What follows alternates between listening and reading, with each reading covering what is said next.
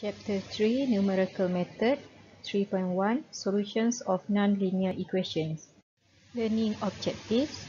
Locate approximately a root of an equation by graphical considerations or searching for a sign change. For the numerical method, we have three subtopics: 3.1 Solutions of Nonlinear Equations, 3.2 Newton-Raphson Method, and 3.3 Trapezoidal Rule. Numerical method can be used to find A. The approximate solution for nonlinear equation by using Newton-Raphson method. For example, to find the solution of 2 sin x minus x is equal to 0. B. The approximate values for definite integrals by using the trapezoidal rule. For example, to find the integration of e to the power of x squared. For example, when we solve x squared minus 4x minus 5 is equal to 0, we got the answer x is equal to -1 or x is equal to 5, which is this is the roots of the equation. But when we solve x cubed minus e to the power of x is equal to 0, there is no exact root. So we can use the numerical method to find the approximate roots or the solutions. To use the numerical method, we need to find the first approximation where a root lies. So how we are going to find an initial approximate value?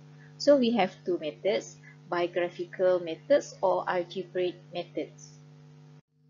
By using the graphical method, we can sketch the graph y is equal to fx, and the real root is the point where the graph intercepts at the x-axis.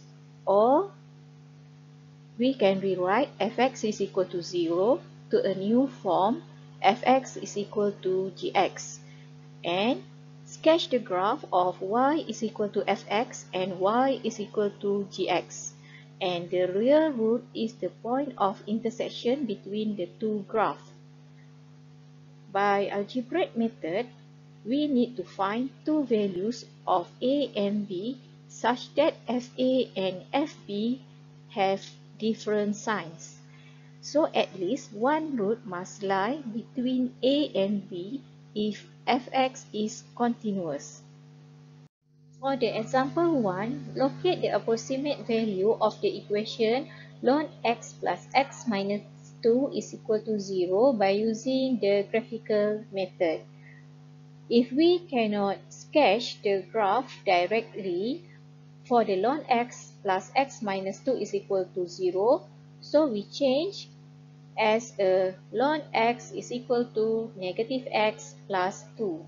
So we have y1 is equal to ln x and y2 is equal to -x plus 2. So we sketch the graph for y1, and then we sketch the graph y2.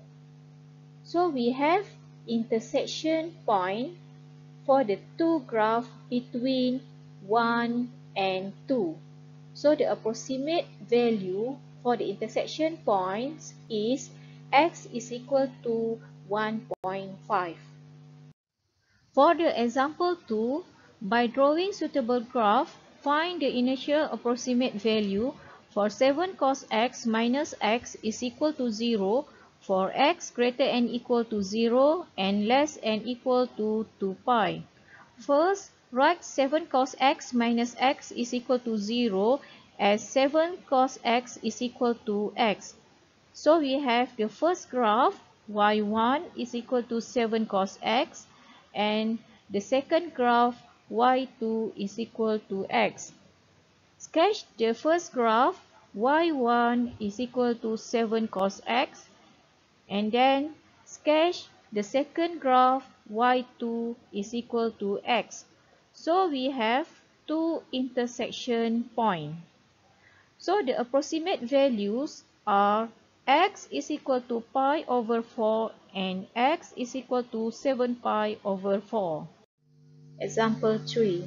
By drawing suitable graph, find the initial approximate value for x squared minus 2e to the power of -x is equal to 1. So first we change x squared minus 2e to the power of negative x is equal to 1 as a x squared minus 1 is equal to 2e to the power of negative x. So we have y1 is equal to x squared minus 1 and y2 is equal to 2e to the power of negative x. So first we sketch the graph of y1 is equal to x squared minus 1. And then we sketch the graph of y2 is equal to 2e to the power of negative x. So we have intersection point between value x is equal to 1 and x is equal to 2. So the approximate value is x is equal to 1.5.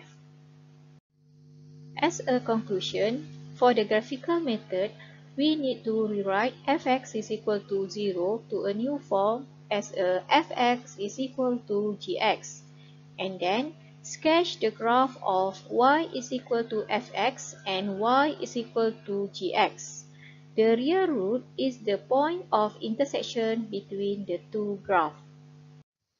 For the exercise, show by sketching the graph that the equation of e to the power of 2x plus 4x minus 5 is equal to 0 has only one real root. Find the unit interval where the root lies.